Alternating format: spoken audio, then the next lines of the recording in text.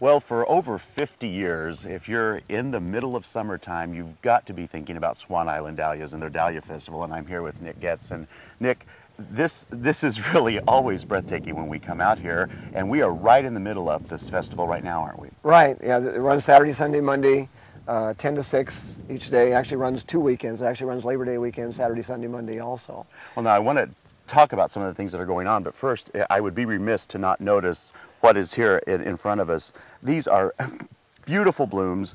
Go over a little bit of some of the different varieties, some of the new stuff you have. Well, these are a couple of new varieties here. This is just introduction. We hybridize every year from seed. It takes 4 or 5 years to get them to the point where we can sell them. But this is a new one called Blondie. This is a new one called Flamethrower. Wow.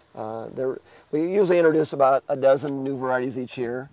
It takes a lot of work, hybridizing. And it really is an investment because of the time it takes to get to, exactly. To that point. Yeah, a lot of seed is done, and there's a very few that are really good enough to make it to the market. Absolutely stunning. These are a couple of old timers, Emery, Paul, and Mackie, that are just gigantic. They just don't look real. Yeah. How can they be that big? And one thing about dahlias too is they come in so many different sizes and shapes. You have your open center types, from an orchid type to, this is actually called a single and a peony, but you have informal decoratives, cactus where they're real spiky. Yeah. Flat petal types are water lily. And the colors, the range of colors is insane. Everything basically but blue. Yeah. So then you have, some of your dinner plates, which are, very, very attractive, very unique. Now, a lot of people do want to bring these indoors as cut flowers.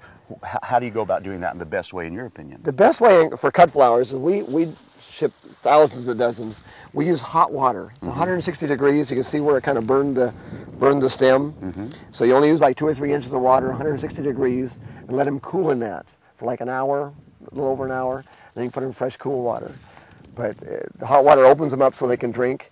And we put flower food at the same time as when they're doing that first big drink with the hot water. The flower food goes up and feeds them. Makes them last 5, 7 days. Wow. And well, they really are amazing now. And do you think, do the big ones last longer, less longer than the smaller ones? Is there a length of time difference in the bloom? A little bit. The giant ones probably are a 3 to 4 day flower. Your middle size is really your 4-inch flower, 5-inch flower are really the prime ones we use mainly for cut flowers. Yeah.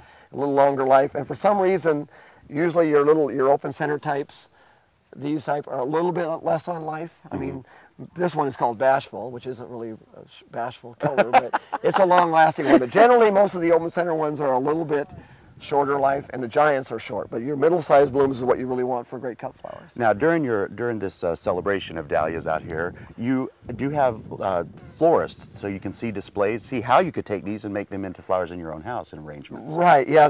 We hire quite a few florists to come out all day Friday to set the show. We cut like 15,000 blooms. Wow. And they're all professionally arranged indoors in a big warehouse, and people can see how they go in arrangements. And we actually have arranging demonstrations, culture talks on how to grow your dahlias, demonstrations how to divide the tubers.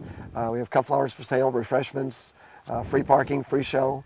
Now there is something special about this year, but it's really not about dahlias. It's about getting here. Exactly. Canby's kind of in the middle of a construction project on some of the main roads to where we normally bring the traffic in. So we have extra signs out, and just please, take a little patience and follow the signs in.